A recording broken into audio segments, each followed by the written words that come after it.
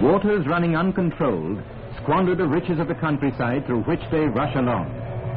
Build a wall across the rivers they form, and their potential wealth is imprisoned to good purpose. In South India, the Nizam Dam across the Manjira River has brought prosperity to many parts of Hyderabad state.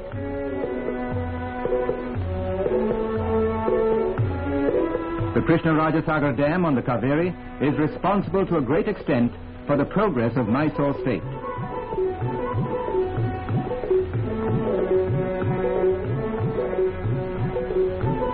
The Mettur Dam, also across the Kaveri, has helped to enrich the historic town of Tanjore and the surrounding region.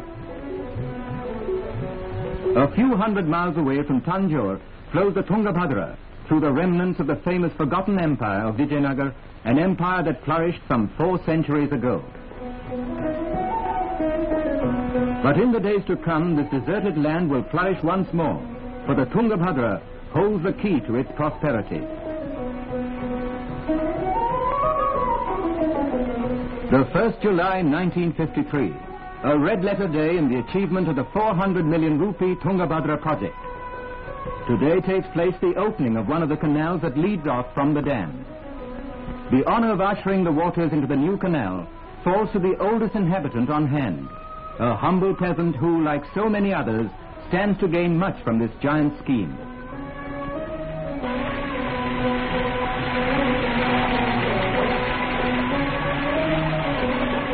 He and his kind beseech the deity of the river to bless the project so that prosperity comes to a land long shrouded in drought.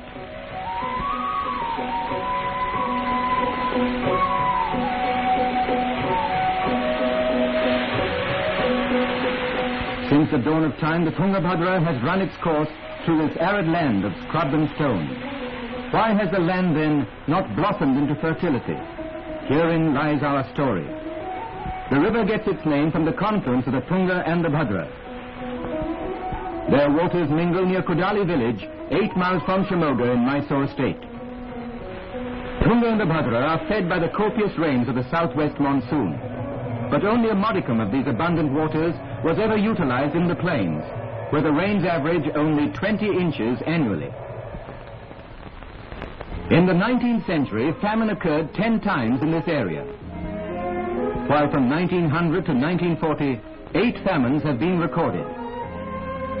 These manifestations of misery are due to a lack of rainfall and a lack of opportunity to tap the river waters. The people suffered in Rayalaseema because of the water shortage.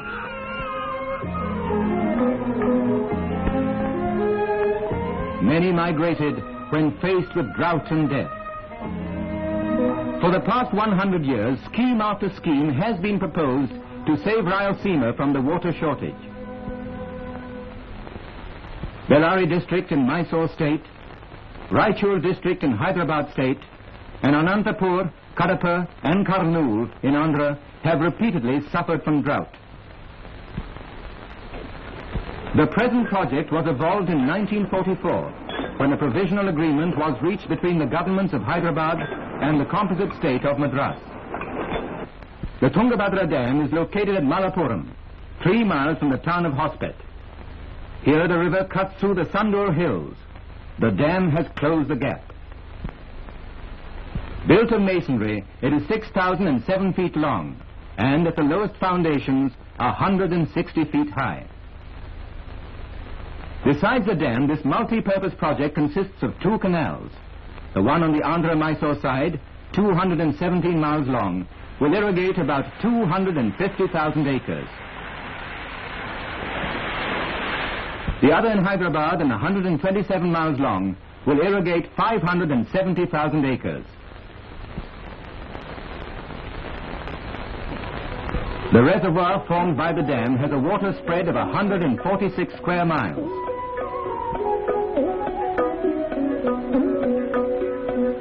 This is the largest masonry dam and storage reservoir yet built in India.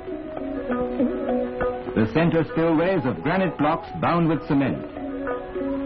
During flood, the surplus water will be disposed of through 33 spillway gates, each 60 feet wide and 20 feet high. The dam is nearly complete. The spillway gates are now being installed.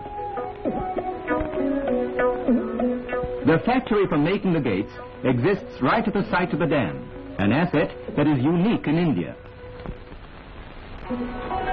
Up to October 1953, the project was a combined undertaking of the governments of Hyderabad and Madras.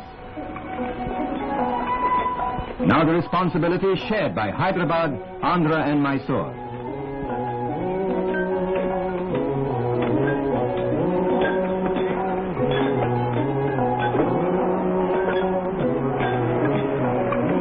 The planners, the engineers, the entire personnel of this project are Indian.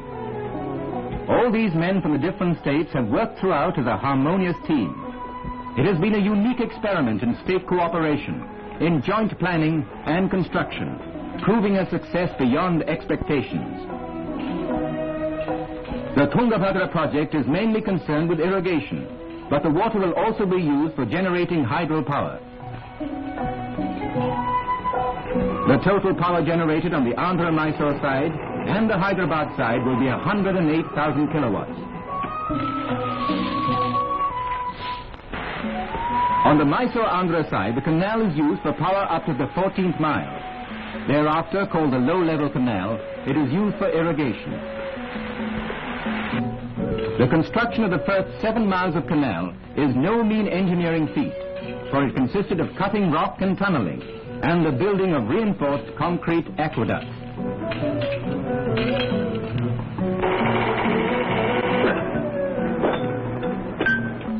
165 such aqueducts and under-tunnels had to be built.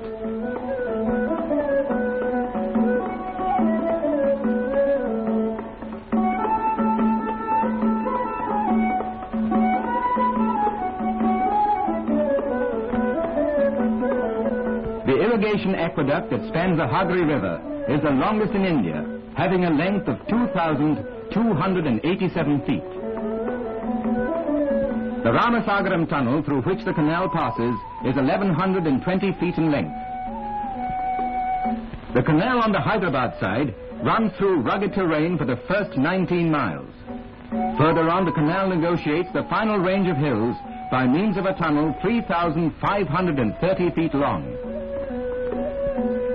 The two canals command a total gross area of nearly 2 million acres, of which over 800,000 acres will be irrigated.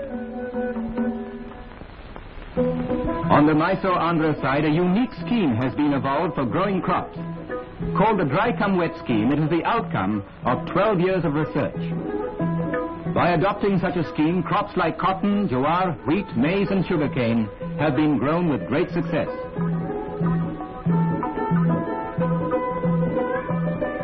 With the release of the canal waters in 1953, a new life has begun for the people of this region. The long barren lands have blossomed for the first time in centuries. And as nature smiled, so did the people.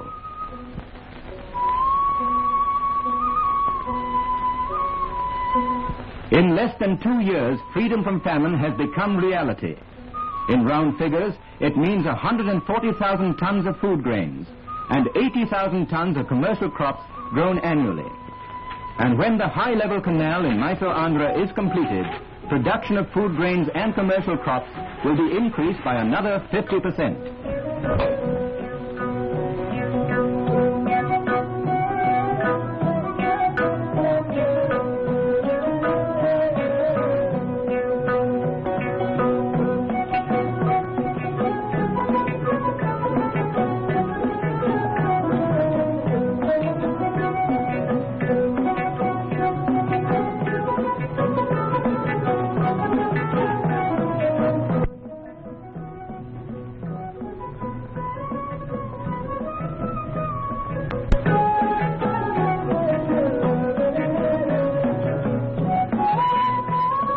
These multi-purpose projects, built by the concerted will and energy of our people, shall bring blessings untold to future generations.